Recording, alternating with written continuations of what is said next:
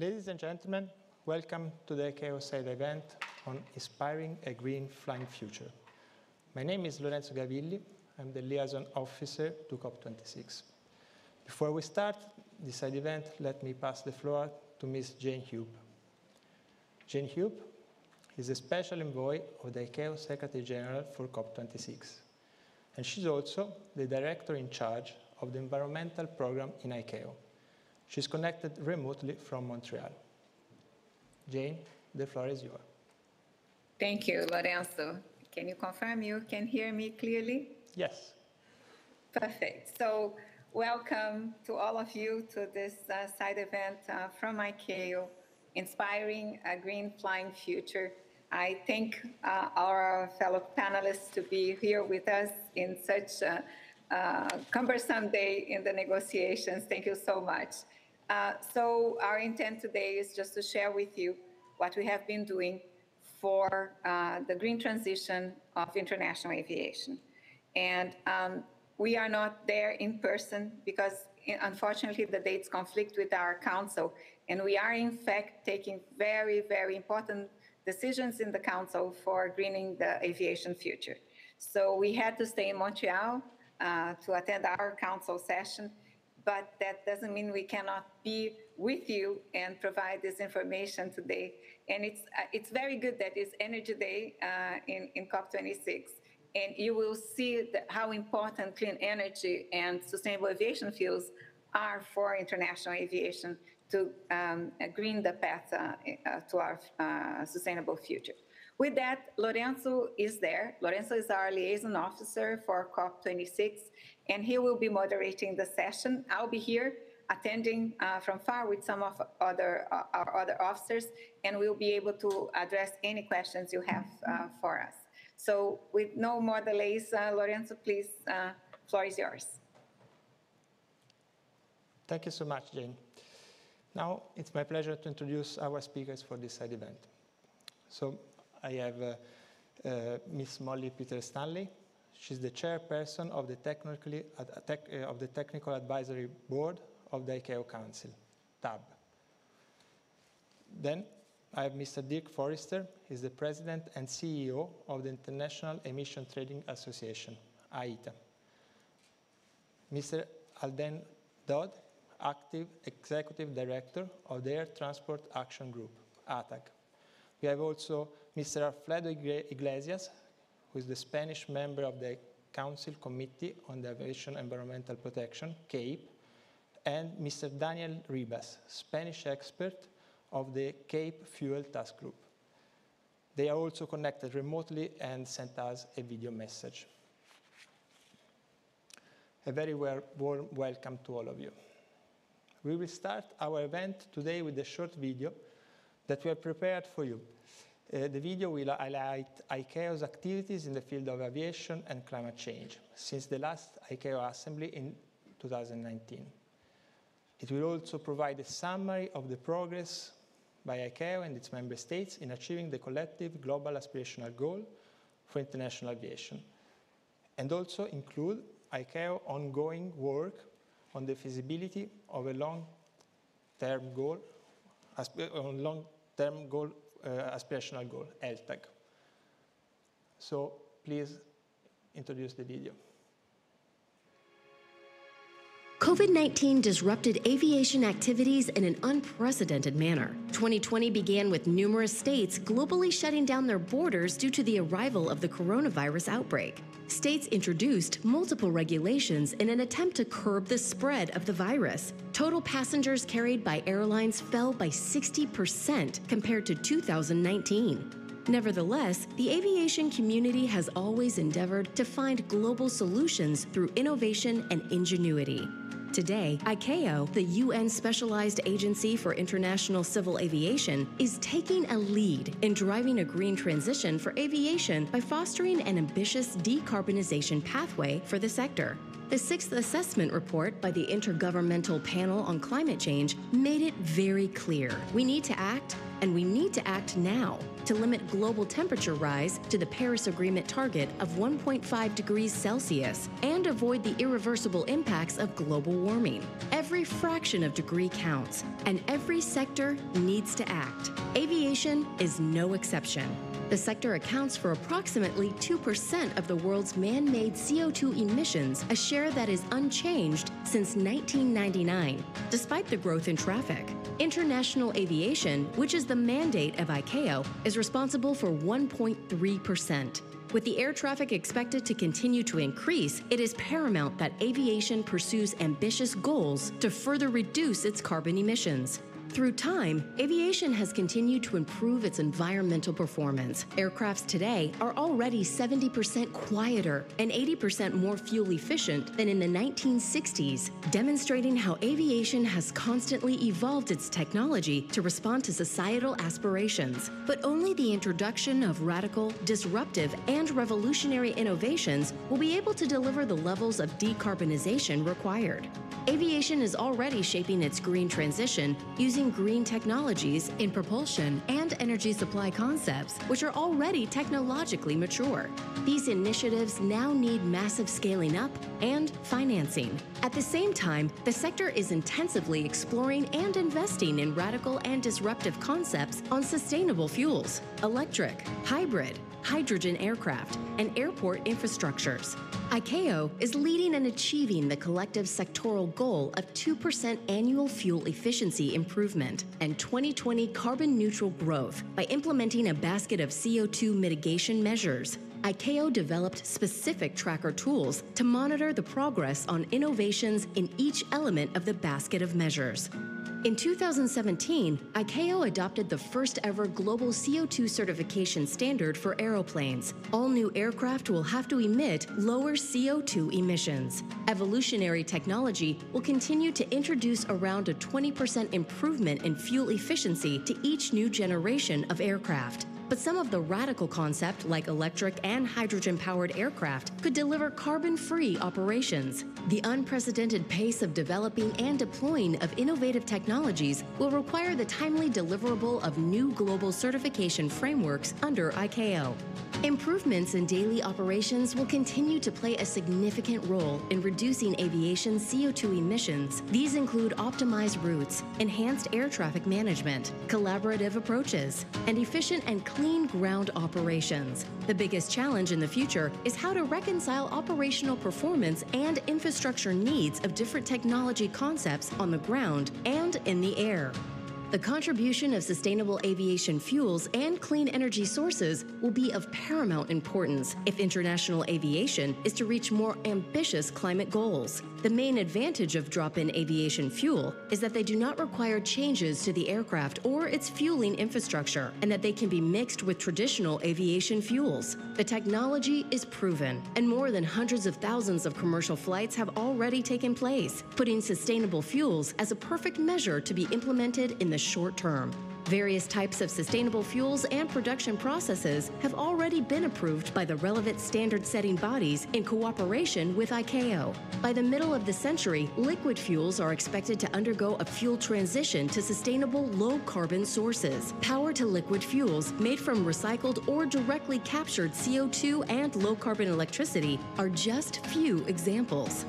While priority is and will remain aviation in-sector CO2 mitigation measures, ICAO will continue to provide a robust platform for full implementation of the Carbon Offsetting and Reduction Scheme for International Aviation, or CORSIA. Significant progress has been achieved by states on the implementation of the CORSIA CO2 monitoring, reporting, and verification MRV procedures, despite the unique challenges associated with the COVID-19 pandemic. Aeroplane operators with international flights between those states that have volunteered to participate in CORSIA will start offsetting, following the provisions of Assembly Resolution and Annex 16, Volume 4. Additional states are encouraged to join CORSIA as soon as possible. ICAO is also taking the lead by providing much-needed capacity building and assistance to its member states, thanks to the ICAO Act CORSIA program. An impressive number of more than 120 states have voluntarily submitted their state action plans to ICAO.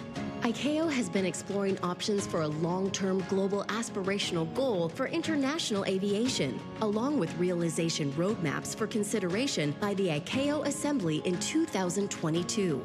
Hundreds of initiatives, plans, and solutions to reduce aviation in-sector emissions have been discussed at the ICAO stock-taking events, presenting innovative and disruptive technologies that will shape the future of aviation. ICAO continues to facilitate the development and accelerated implementation of these initiatives, working together with all member states and relevant stakeholders under the ICAO Coalition for Sustainable Aviation. Global connectivity has never been so important. The green transition of aviation is our commitment so that future generations can enjoy the benefits of a sustainable and resilient global air transport. So, I hope you have enjoyed this video. We have just released it. Our first presenter this afternoon is Jane, who will talk about recent developments and future actions by ICAO and its member states in addressing emissions from international aviation. Jane, you have the floor. Good day. My name is Jane Hoopie, and I am the director in charge of the environmental program in ICAO, the UN Specialized Agency for International Civil Aviation. It is my pleasure to provide you with an overview of ICAO's work leading the sector to a green flying future. Let me start with a brief introduction of ICAO. ICAO has 193 member states, almost the same constituency of the UNFCCC. ICAO's vision is to achieve the substantial growth of the global civil aviation system. ICAO has 5 strategic objectives, one of each environmental protection. One of the 3 overarching ICAO environmental goals is on climate change, and is to limit or reduce the impact of aviation GHG emissions on global climate. ICAO member states are fully conscious that with the expected growth of international air traffic following the post-pandemic recovery, it is paramount that international aviation pursues ambitious goals to further reduce its carbon footprint, thus complementing the achievement of the Paris Agreement objectives of limiting global warming to well below 2, preferably 1.5 degrees Celsius compared to pre-industrial levels. The recent 6th assessment report by the Intergovernmental Panel on Climate Change, IPCC, made it very clear that we need to act, and we need to act now to limit global temperature rise to avoid the irreversible impacts of global warming. Every part of a degree counts, and all need to act now. Aviation is no exception. According to the IPCC, the aviation sector counts for approximately 2% of the world's man-made carbon emissions. International aviation, which is a mandate of ICAO, is responsible for 1.3%.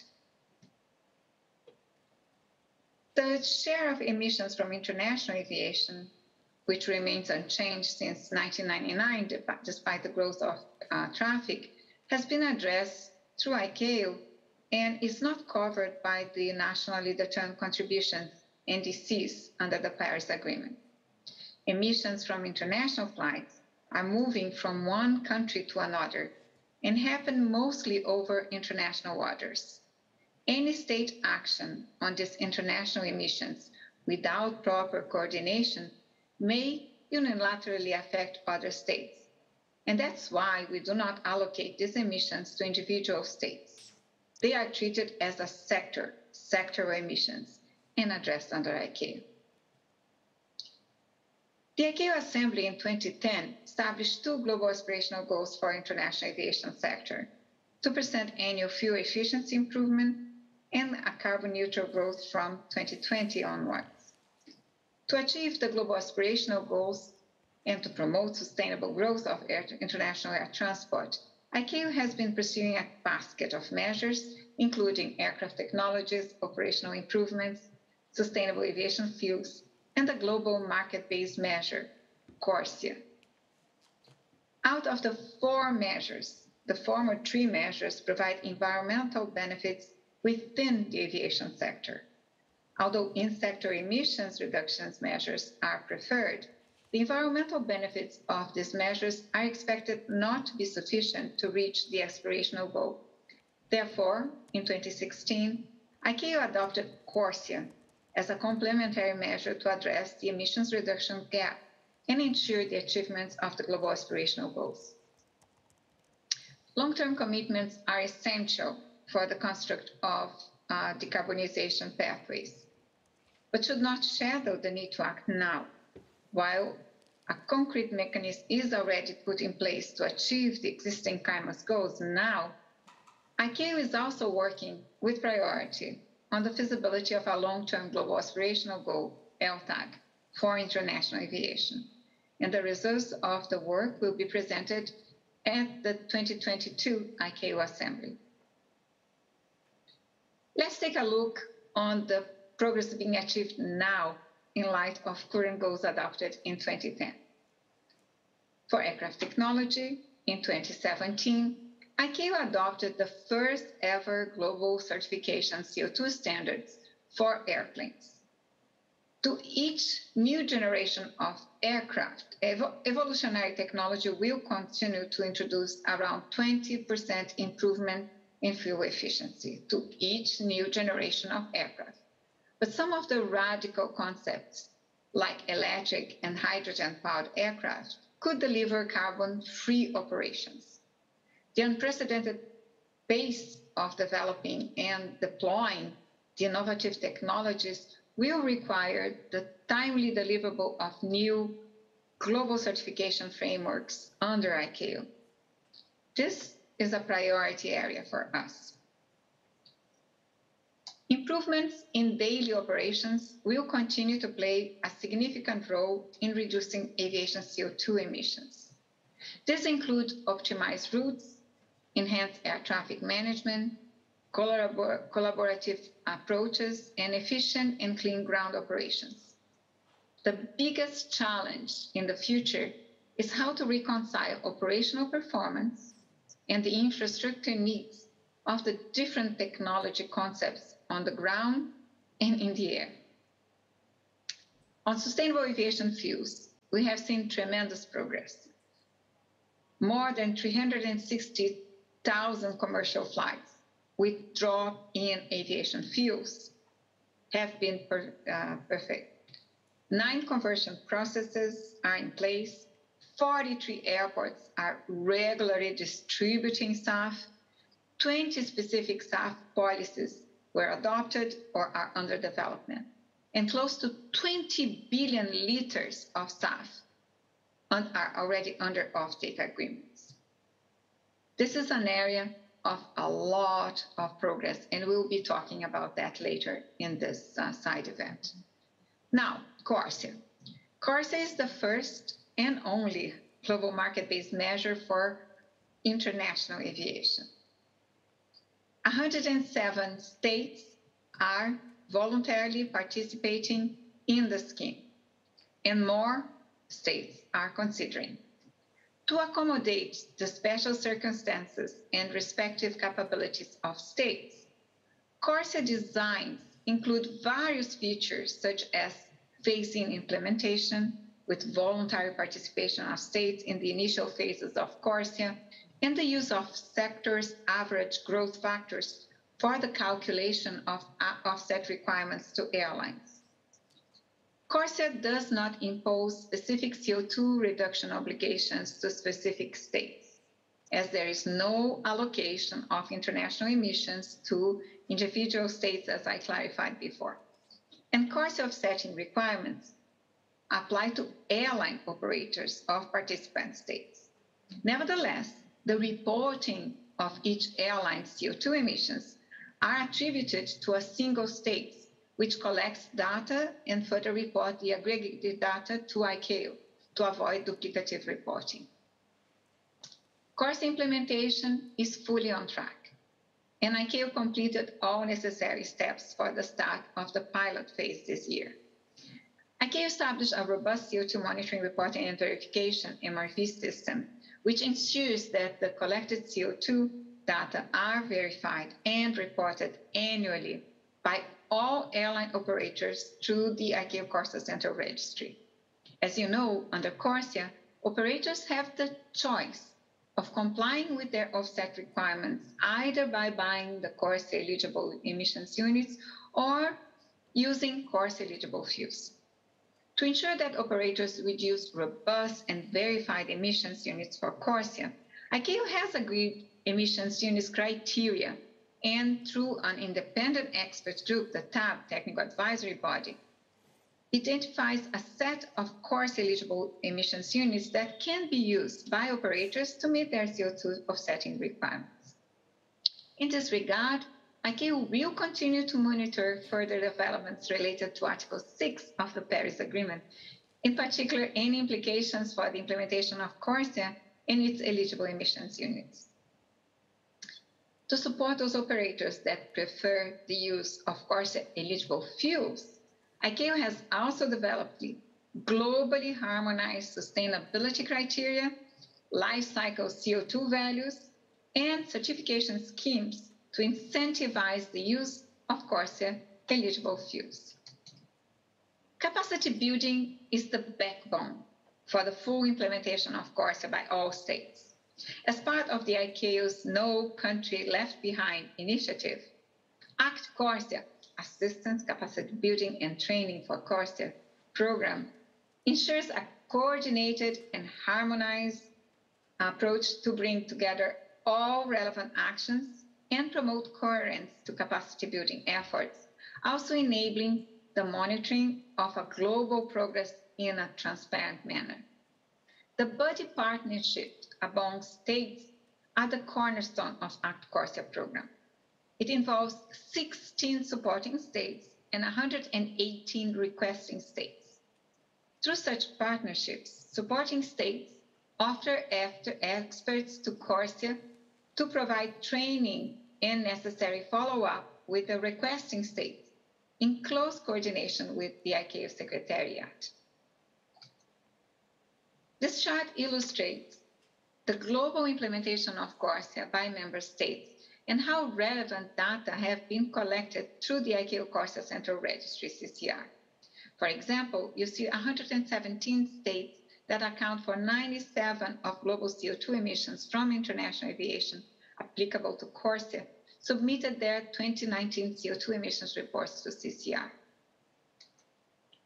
Following the request by the 2019 ICAO Assembly to explore the feasibility of a long-term global aspirational goal, LTAG for aviation, ICAO has put in place a solid process to be able to present the results of this work to the 41st session of the ICAO Assembly that is in September 2022.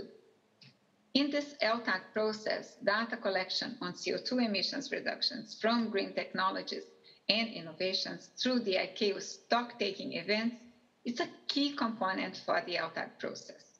In order to ensure a transparent and inclusive process for the ongoing LTAG work, ICAO organized a series of regional global aviation dialogues, GLADs, this year, which raise awareness and enable an open exchange of views among member states. The ICAO Council, Committee on Aviation Environmental Protection, CAPE, will deliver the results of its LTAG scenarios analysis to the CAPE 12 meeting in February 2022. This outcome of CAPE will then be considered by the ICAO Council, leading up to the 41st session of the Assembly in 2022. Prior to the ICAO Assembly, it will be of fundamental importance to consider all the components of ICAO works on climate change, such as the LTAG, CORSIA, and the state action plans, in a way to support the aviation green transition. As I mentioned, data collection on CO2 emission reductions from green technologies and innovations is a key component of the LTAG work. In 2020 and 2021, ICAO organized pre-stock-taking and stock-taking events in order to bring together member states, industry leaders, researchers, innovators, and civil society advocates to share information on their ambitious plans, solutions, and policies for decarbonizing international aviation, including measures from technology, operations, and fuels. The ICAO stock-taking process will continue to serve in the future as an important forum and platform to monitor, collect information, and also to track progress by the aviation sector towards the realization of global aspirational goals. Many net zero plans and measures were brought to the attention of the ICAO process, including from our COP26 hosts, the UK, and they are an integral part of the inputs that we are considering for the ATAG work. ICAO has also been working to bring together the ICAO Global Coalition for Sustainable Aviation to make further progress in the development and implementation of CO2 mitigation measures. The coalition includes partners from governments, non-governmental organizations, industry, and academia, and its membership is rapidly growing. All stakeholders are welcome to join this ICAO coalition, bringing aviation pioneers together with the aim of facilitating the development of new ideas and accelerating the implementation of innovative solutions for the sector. As you have seen, much progress is being achieved by the sector, and we have an unprecedented pace of innovations to build the aviation green transition on solid and effective low-carbon technologies and measures. An ambitious outcome at COP26 will further encourage ICAO and its member states to take an ambitious decision for international aviation at the ICAO Assembly in September 2022, thus complementing the achievement of the Paris Agreement objectives. Thank you for your attention. Thank you, Jane. Jane will be available to answer your questions once we have finished with the presentation. Our next speaker is Molly, who will talk about course-eligible emission units and the process of ICAO TAB. Molly, you have the floor. Great. Thank you so much. And hi, everyone. It's very nice to see you all. This is the first negotiating session that I've actually been able to attend one of these.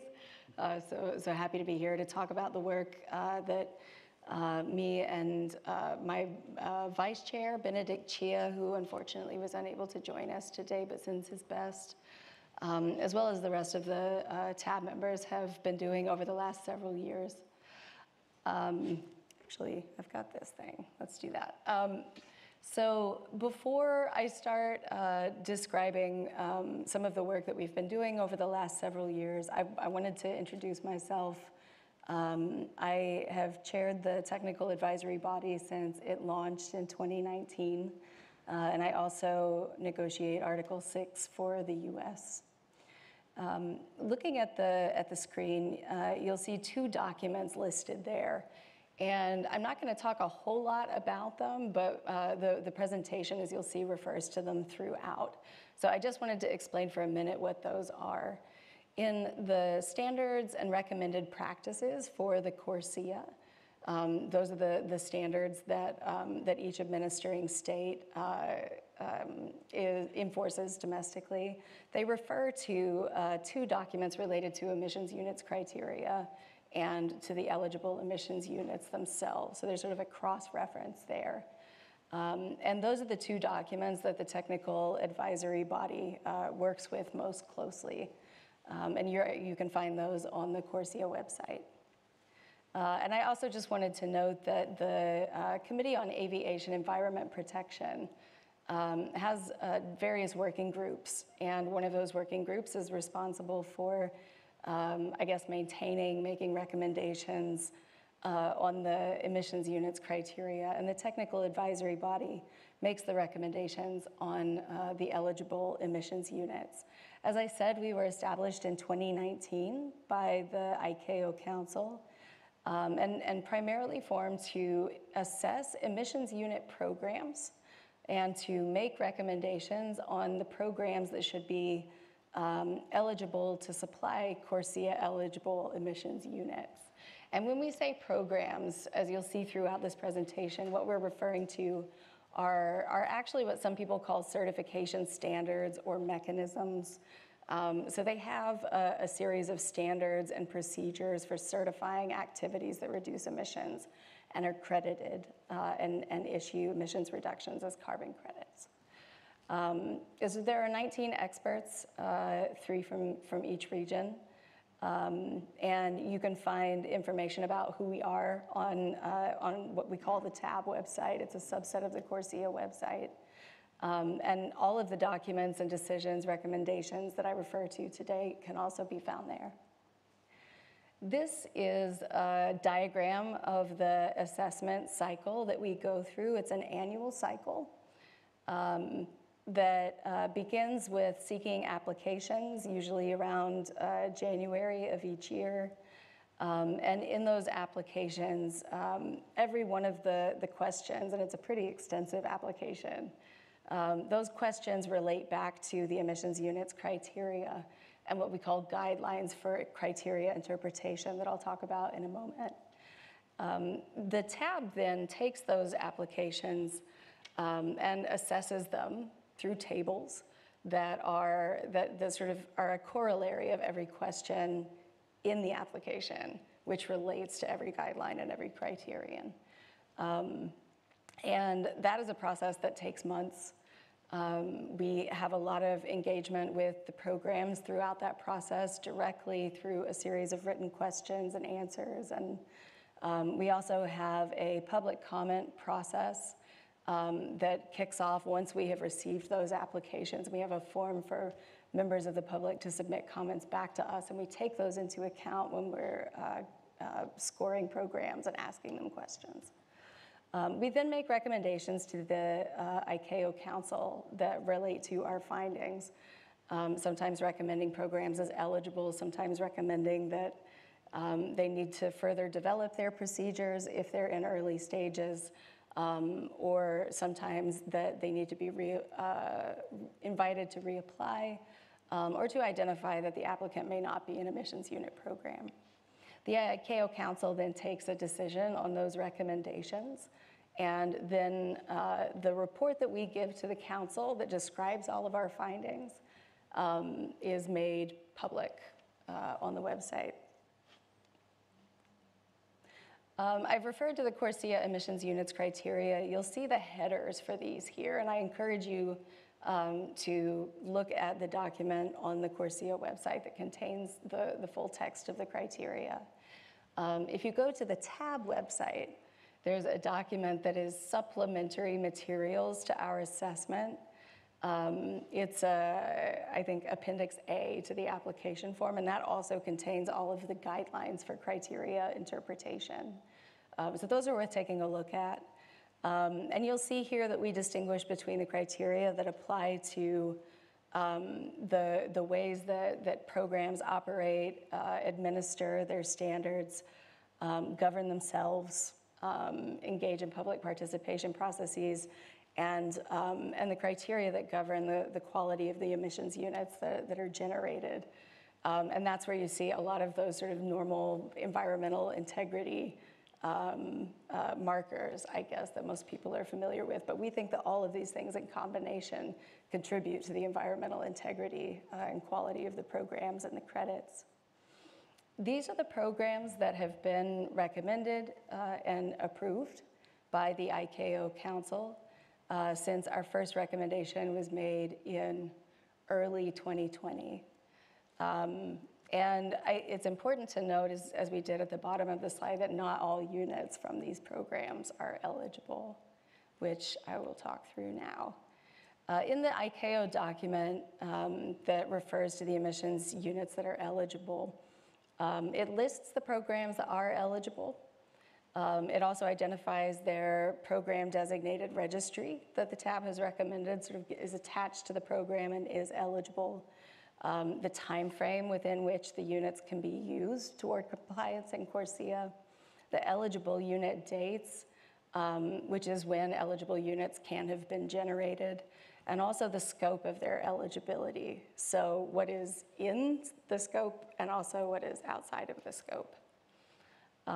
Looking at the program designated registry, just wanted to mention that there's also another set of requirements for those registries that an eligible program will attest to the fact that they demonstrate all of those requirements. And that's so that when airlines use that registry, they'll have assurance that they're able to do that and comply with all the requirements for using registries that are in the actual standards themselves. In terms of the eligibility timeframe for all programs right now, they can only be used in the first compliance cycle. And for the eligible unit dates, you'll see here that it was for activities that started their crediting period in 2016, and the eligible units from those activities can have been generated from that time frame through to the end of 2020. And there are two exceptions that I'll mention in a moment. When you look at that document, as I mentioned, there are a couple of things that have been excluded from eligibility scopes, and these can take a variety of forms, from a sort of a broad identification of everything that is eligible. For example, from this program, all projects that have reported on their sustainability co-benefits, to a sort of positive list of methodologies. So it can get very specific. And programs are responsible for identifying those eligible units in their registries with tags that identify them as CORSIA eligible. Given where we are and the context of this COP, I just wanted to mention that the guidelines for criteria interpretation for avoiding double counting in the CORSIA are pretty stringent. These are the headers for some of the topics that they cover, which start with the sort of clear guidelines, I think, but have thought through all of the possible things that would be needed to avoid double claiming in this context, all the way through to unit replacement in the case of double counting and compensation mechanisms. So in 2019, in the recommendation that we made in 2020, we found that no programs had these procedures in place, which is why we limited their eligibility timeframe to the end of 2020. We have since recommended 2 programs for eligibility to generate units in this decade because they had all of those procedures in place. And that is the ART Trees Standard and the American Carbon Registry. And in looking at how we assess those programs, given the uncertainties in this process, and we're hoping in the next couple of weeks to publish a set of further criteria interpretations that the TAB developed, including to describe its approach to this issue, where we looked at whether the program had comprehensive answers and information and procedures and requirements that sort of addressed all of these things, so that we knew who was going to implement every step of that process, where and how they're evidenced, when they are implemented and how they are implemented. And those are actually, in the context of double counting, really difficult questions to answer. And so for the programs that did, we felt confident in their eligibility. Finally, and I know I'm a little over time, just to mention that in 2022, we will be reassessing all of the programs that are currently eligible if they're interested in continuing to supply the CORSIA in the next compliance cycle or forward. And we'll be focusing on a sample of criteria, in particular, obviously double counting, also permanence, additionality, baselines, and sustainable development criteria. For those of you who are following the Article 6 negotiations, that probably sounds like a familiar list. But that's where we've decided to focus in particular on those assessments and hope to make a recommendation at the end of next year. Thank you so much. Thank you, Molly, for the interesting presentation. Our next presenter is Dirk, who will provide his perspective on carbon markets. Dirk, you have the floor.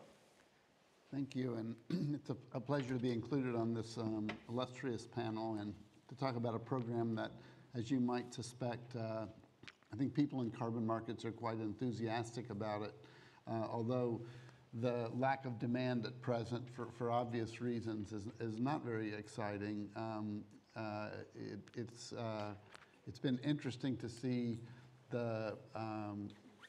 I think the markets continued to want to innovate around CORSIA, recognizing the changes that Molly's talked about, but also to begin refining some of the products that are available on how you might transact, whether that be more of a sort of a bespoke trade, a bilateral trade that is perhaps brokered by an intermediary, or sometimes it's direct with a direct purchase with a project developer, or through exchange-based products that have, I think, begun to show the way of how they could work with these private standards to develop secondary products that take advantage of some of the flexibility within the registries of those standards to bring veracity to like a geo contract, for example, which is one of the contracts that's been developed. Can't look at those right now and say that they're extremely liquid, but again, it's for obvious reasons of what's gone on with air travel in the last, or during the pandemic. But I do think it's paving the way for entities that are involved in international aviation that want to get ahead of the curve to do sort of voluntary market transactions that put them a bit ahead of the curve. I think that's been a really healthy development, and it's something that's pretty common to see in carbon markets as they grow up, is that there are sort of the pioneers that get out and get involved early and help to develop some of the market practices. So we see some of that happening, and I think we also see one of the more interesting developments, I think, has been the growth of interest in voluntary markets in and of themselves, and maybe not just aviation industry, but a lot of other industries that are seeing a value. Some of that, I think, is being pressured by the investment community and their own customers to take more action on climate change, and international offsets are often one component of those corporate strategies. And CORSIA actually gives an opportunity to buy into a sort of a type of product that might have fungibility internationally in compliance market, in the compliance market for aviation. But also, I think that model has begun to be picked up by some developing countries as they develop their own domestic implementation programs. They're recognizing some of the same standards that have been sort of certified for use, if you will, through CORSIA. Now, which came first, the chicken or the egg on some of those? Because CORSIA, of course, learned from California, which has used that model. But it is one that I know in our interactions with countries that we think of as maybe being host governments for project offsets are now also thinking about their own pricing systems and whether they could build up a pricing system that, again, recognizes international offsets that are within the bounds of CORSIA, that gives sort of an added comfort. So I think that's been a really healthy development.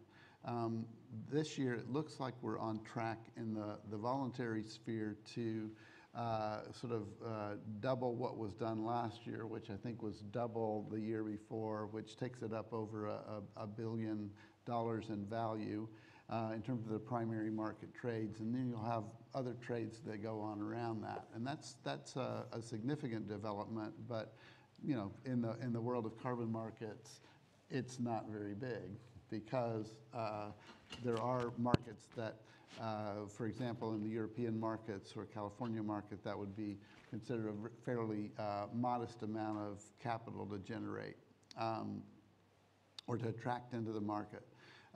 So I think that's sort of the state of play from the market side, is products are being developed, projects are being developed, but a lot of the demand that I think we expected would have come out of the aviation arena, international aviation arena, from CORSIA is being, in a sense, the international side of it is probably more of a voluntary thing right now. It's not going to stay that way permanently, we all hope, right? So we're looking ahead to what we hope to be a much more vibrant future, and hopefully this, again, the voluntary demand that's coming in is helping to build out the infrastructure that from the market side would be valuable for growth in CORSIA going forward. So it gives you a little bit of flavor of things that are happening out there, and maybe I'll stop there and be happy to engage in the Q&A in a little bit. Thank you, Dirk. And I have to convey apologies of Molly for leaving. As you might know, she's involved in Article 6 negotiations, so she has a quite busy schedule. I was going to say I endorse her leaving if she's going to go solve Article 6. I think that's terrific. Okay, our next speakers are Alfred and Daniel from Spain. They will present Spain's views on clean energy for international aviation. We have a video from them that they have just sent to us.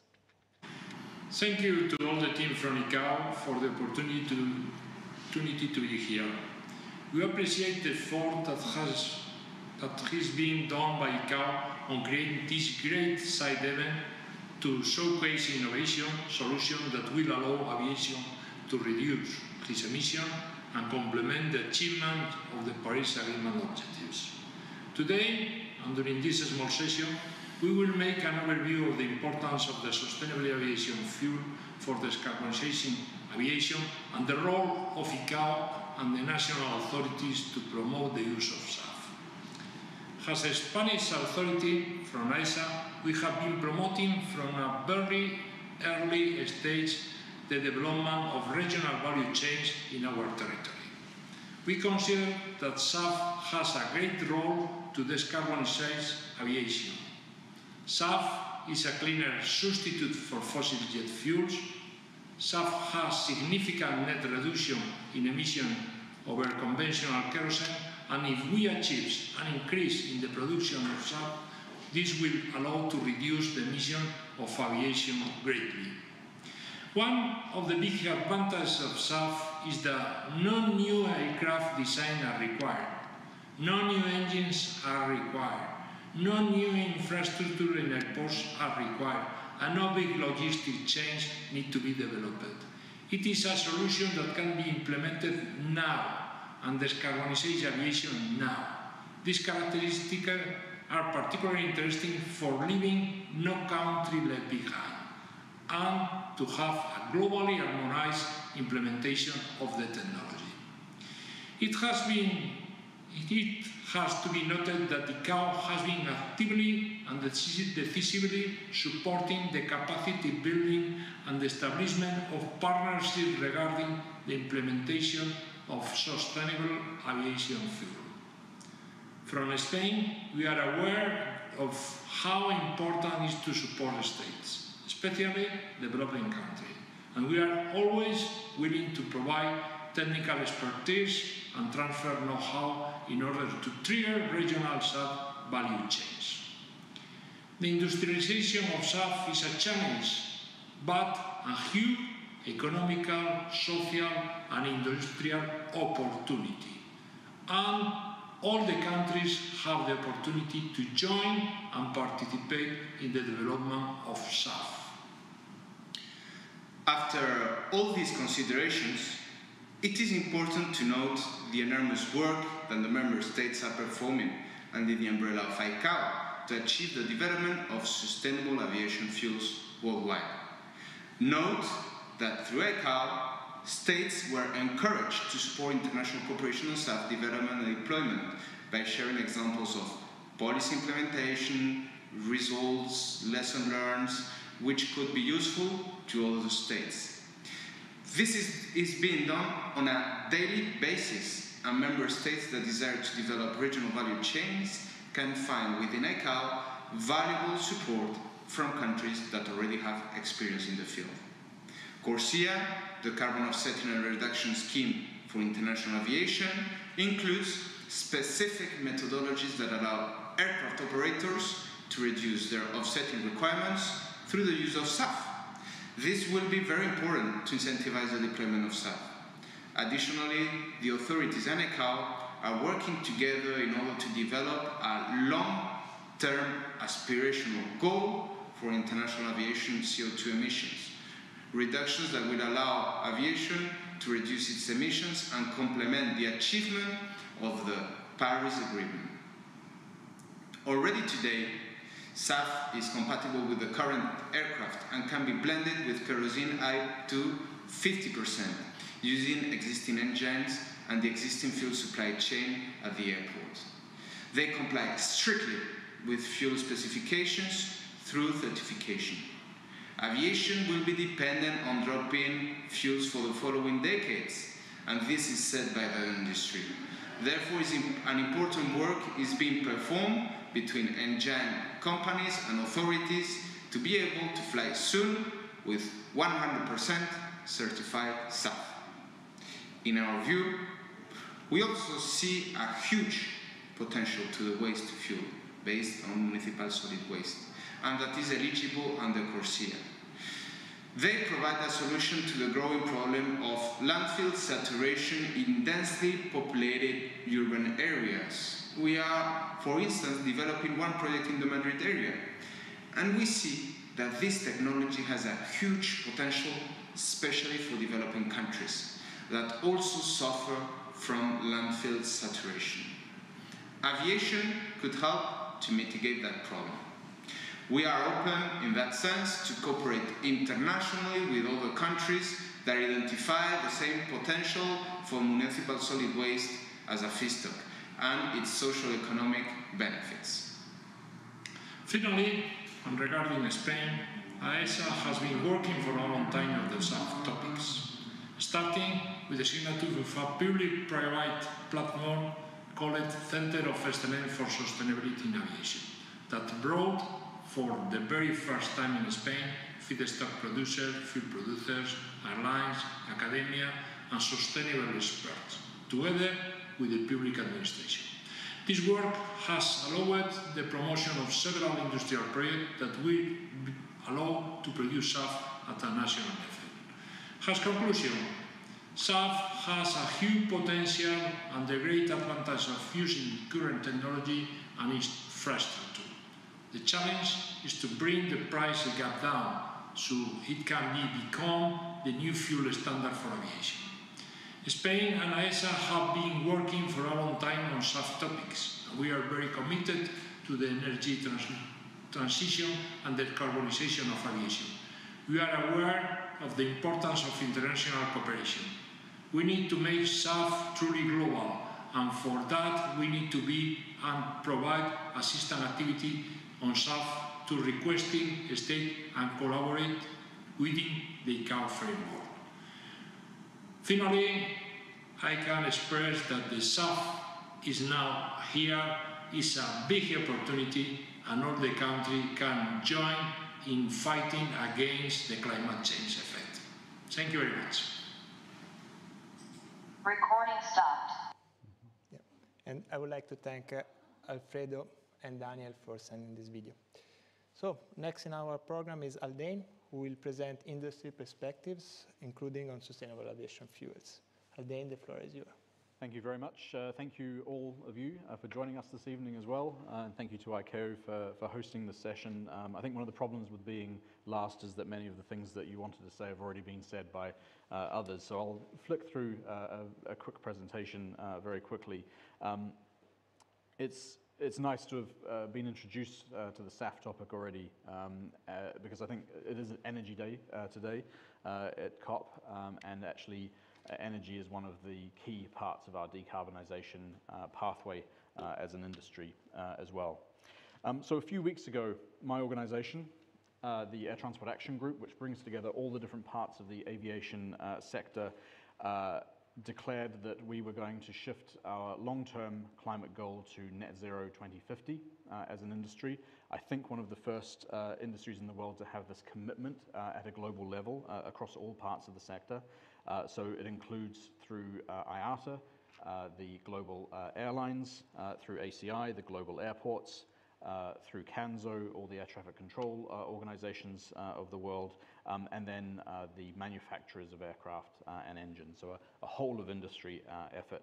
And of course, for us, aviation is global aviation. It's not just international, not just domestic, it's all traffic. And of course, this is part of our commitment to try and meet that stretch goal of the Paris Agreement for 1.5 degrees. Couple of important elements as part of that. One of them, I think, key, and that's a transition away from fossil fuels by mid-century as part of a wider aviation energy shift, which could include things like electric and hydrogen as well. I'll get onto that in a minute. But as we've heard, actually one of the biggest opportunities and challenges is shifting to sustainable aviation fuel. But it also includes other elements as well, not just about new technology of aircraft and an energy shift, It also includes improvements in operations and infrastructure. I'm not going to go into that in detail, but actually they provide some very real examples of early action that we can take today to reduce emissions even now. And then in the near term, as we've heard from Molly and Dirk, and Jane as well, CORSIA is a real option for reducing emissions today through high quality offsets, and you can see the rigor with which the CORSIA program is being put together as well.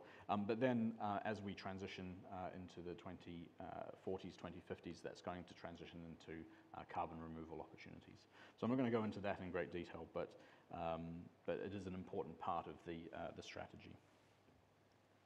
So in shifting to the goal of net zero 2050, we had to have a look where we've come from and where we're going to.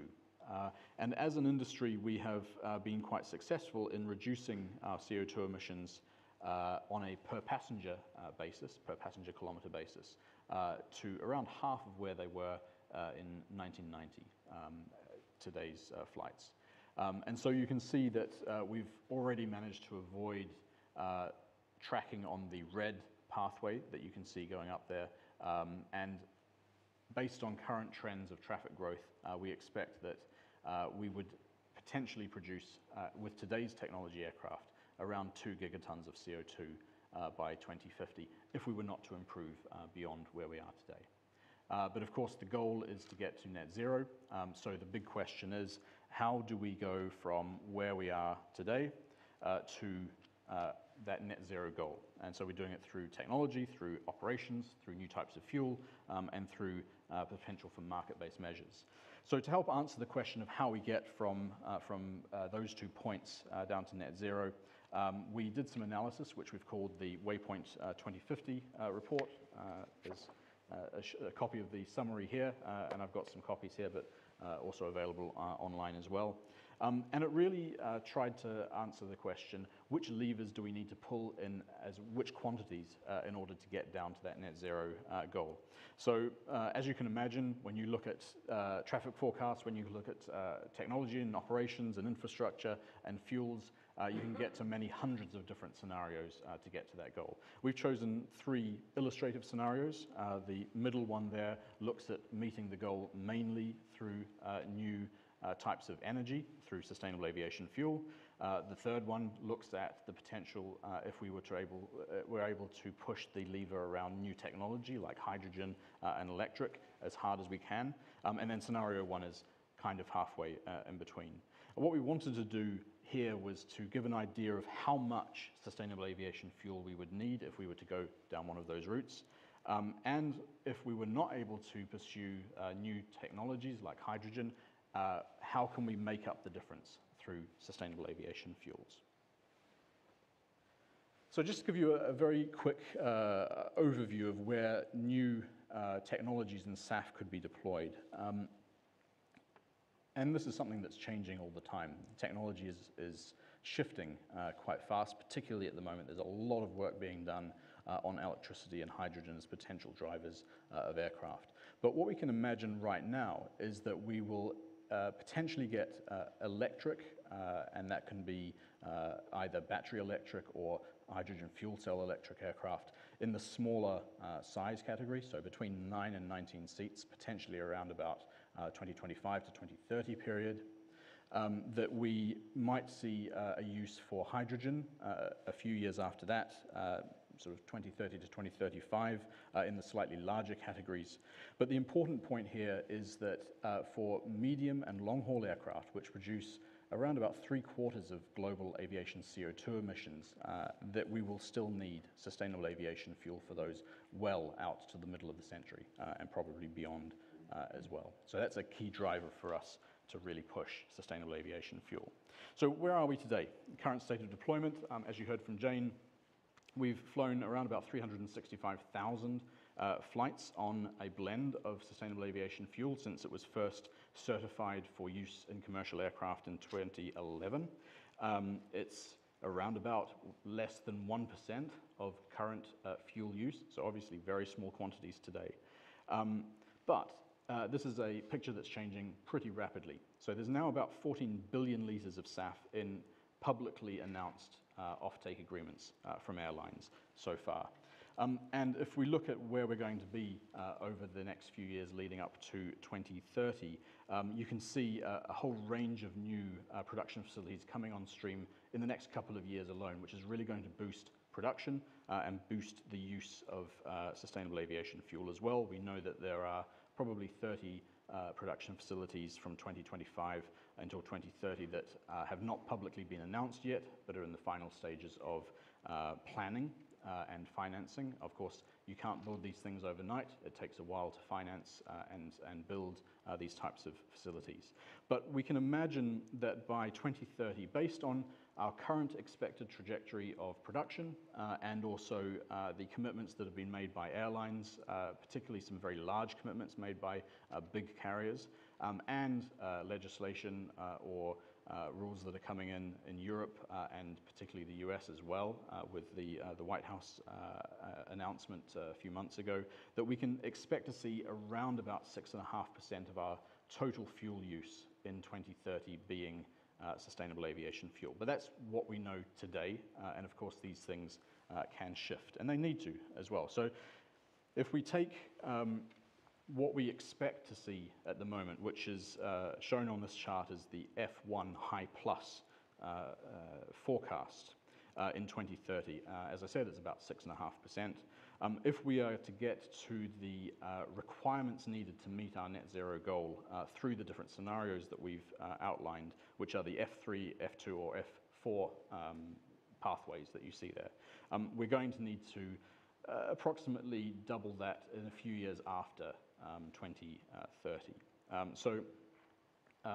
Of course, the trajectory is going to be steep after 2030, but it is eminently achievable.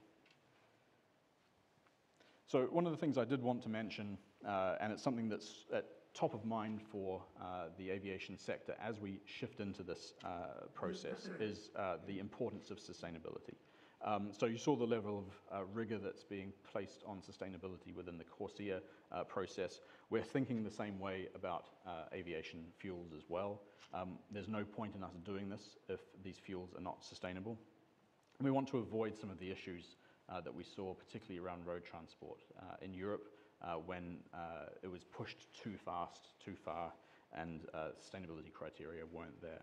So the analysis that we've done takes a very conservative approach on sustainability, and also a very conservative approach on the availability of different feedstocks to aviation. Obviously, there are opportunities to use some of these feedstocks in other sectors as well, and so we've taken what we consider a fair share of that approach. We're not expecting to be able to get 100% of different feedstocks for use in air transport. So what are the kind of feedstocks? Well, we've heard already from our colleagues in Spain about a few of them. Today, most of the feedstocks are waste oils, but that's going to be shifting as we start developing new production processes and they come on stream. We're going to start seeing municipal solid waste being used in the next few years, and then shifting towards advanced alcohol to jet type processes. There are some options for rotational and cover crop use, but fairly limited. And then I think towards the middle of the century, power to liquid looks like it's going to be the biggest opportunity that we might see. But of course, these things play out differently in different parts of the world. And so we can expect to see this shift over time from what we use mainly today, which is a heifer-based process, through more advanced feedstocks, and then the power to liquid opportunities start becoming bigger as the cost comes down. But of course, the transition in energy for aviation or other sectors also creates opportunities. And just to highlight a couple of things there, and I think we heard from our colleagues in Spain as well about the opportunities that might exist in different parts of the world. One of the things that struck me in the analysis that was done by a consultancy for us is that 90% of current oil production comes from just 22 countries. And with the diversification of sources of fuel that could spread across the world and create energy opportunities, green energy opportunities across the different parts of the world that are not sort of seeing that today. It's going to cost, for sure, and depending on the pathway, up to 1.45 trillion over 30 years. But actually, when you annualize that, it's around about 6% of current capex for oil and gas. So it's not out of the realm of possibility, and that's around about the amount of fuel that we use in the global fuel mix today anyway for aviation. And importantly, I think it's going to sustain or create jobs, potentially up to 14 million jobs. And this can also play a part in helping with the transition between fossil fuel and sustainable fuels as well. I'm just going to skip the next slide in the interest of time and talk a little bit about costs. Obviously, cost is incredibly important for airlines in particular, very low margin business at the best of times, and this is certainly not the best of times right now, although hopefully will improve. But we expect the cost of sustainable aviation fuels across a range of different feedstock sources and pathways to come down over time. This chart shows when you add in the cost of carbon that it starts becoming into the realm of what we've seen and experienced in aviation over the last 20 years in terms of the cost of our current traditional fuel. So these things will come down, but we also need government policy to help drive that. So I've got the link here to the reports if you want to look in much greater detail than I've been able to provide you, and also the declaration, the commitment from the industry as well. I'll just leave you with the thought that I'm personally more confident than ever that we can actually achieve this. The number of announcements that have been made, the number of new commitments that have been made over the last 6 to 12 months alone within the sector, despite the fact that this has been the worst time in aviation history, leaves me with a lot of confidence that we can actually get there. There's a lot of work to do, for sure, and we're going to need help from governments through good policies. We're going to need help from the energy industry to help us with this as well. And I'd also encourage governments to agree a new long-term goal for aviation at the ICAO Assembly next year. We certainly will stand behind that as industry. So I'll leave it there. Thank you very much. Thank you very much, Haldane. And this concludes our presentation session. But before I open the floor for questions, I would like to ask a question to the panelists. So if, in a nutshell, you could say what are your expectations for COP26 and how a positive outcome would help the work of ICAO. So I think in the sphere related to this topic, obviously the Article 6 discussions are critical to providing frameworks for cooperation. And as I was listening to Haldane, I was thinking every industry in the world is doing a similar process. Maybe not with the rigor, because maybe they haven't been under the spotlight quite as much, but industries are starting to do that. And as they think about what net zero means for them, the net matters a lot, because it is going to ultimately mean massive transition inside their industries, but it also means they got to cooperate with others. So the fuels industry is going to be very important to the success of the aviation industry. And I think Article 6 provides sort of this base of operation that can unleash a lot of investment to help deliver these net zero goals that so many corporates are putting together. And frankly, it's there to service the countries that are trying to achieve greater and greater ambitions. So keep your eye on Article 6. For Article 6 negotiations, we're like midstream, right? It's really going to go down to the wire at the end of next week, I suspect. But I think that breakthrough, along with the set of things that countries are already talking about, is also like that'll be a part of a package of things that come together dealing with finance and transparency. And that's what I'm expecting, and just waiting to see the fluidity in the negotiations pick up. What about you, Hal? So Obviously, our COP26 is at ICAO next year, at the ICAO Assembly, and it's an interesting parallel to the Paris Agreement. We got the Paris Agreement, and a year later we got the agreement on CORSIA at ICAO. So hopefully we can also see that this time, that we have an ambitious COP, which has achieved a number of different things, and we're seeing actually some pretty significant announcements coming out here. Hopefully that provides the momentum that we need to get a long-term goal at ICAO next year among states. So that's what I want to see out, is a real sort of focus on ambition. Yeah, and can we get the answers from Jane, if we can put her on screen? Thank you, Lorenzo. I think from us in ICAO, the expectation from COP is most and foremost more ambition from states. I think if we all have this collective responsibility and put our ambition really, really high, and that we understand that every fraction of degree counts and all have to act, aviation included, we will have very good discussions next year in ICAO, and we can then achieve also a very ambitious outcome here in ICAO for aviation. That said, there are, of course, a lot of components for that ambition to be realized. I think two main components is that we have a stable sign for the carbon market in terms of the price of carbon and the future of CORSIA as a player in that market. I think it's important also in terms of energy. How Dane said, I think everybody said, Alfredo mentioned it clearly, we are an energy thirst, let's say, sector. So we consume a lot of energy. We need a lot of energy intensity to fly. So we always have to understand that aviation is different than road transport. To move something on the ground is one thing. To take off from the ground is a different push that you need. It's a different amount of energy altogether that you require.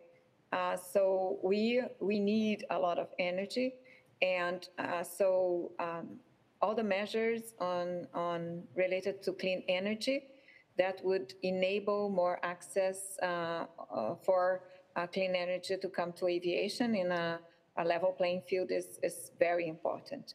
So all those discussions on energy, the share of energy, the policies to incentivize clean energy, we need international aviation to be a very active participant in that discussion.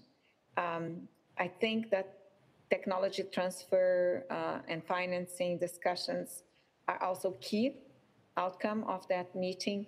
We have this no country left behind policy, and we will have to pursue alternatives that will enable all countries to be veritable, truly players in constructing that future. So you have seen in our presentation how much emphasis we put on capacity building. That is key.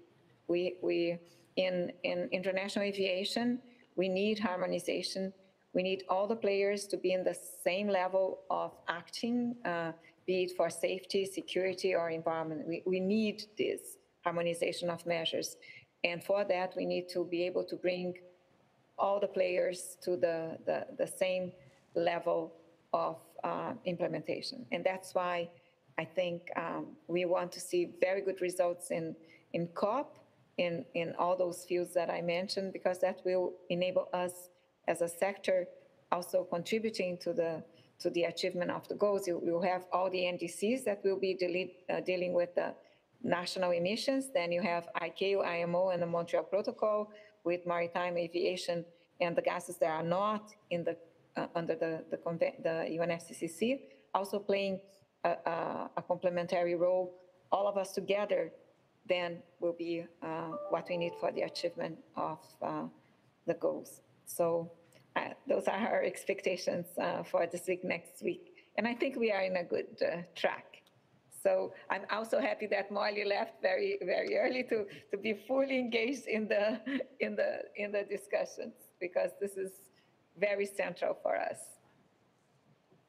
Thank you, Jane. If the technician allow to have 5 minutes more, we can take a question from the floor.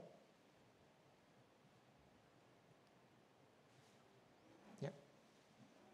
Please present yourself, and I think you have to ask the question on the microphone there.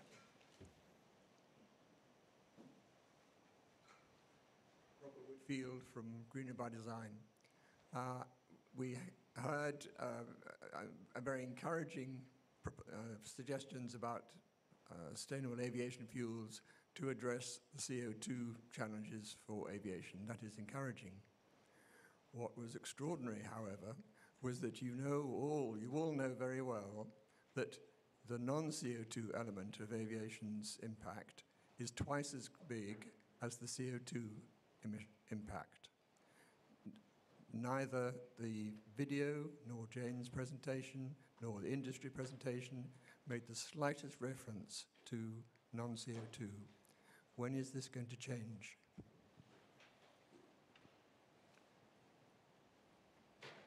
So if you can put Jane on, I imagine is a question for Jane. If she is hearing, she can answer.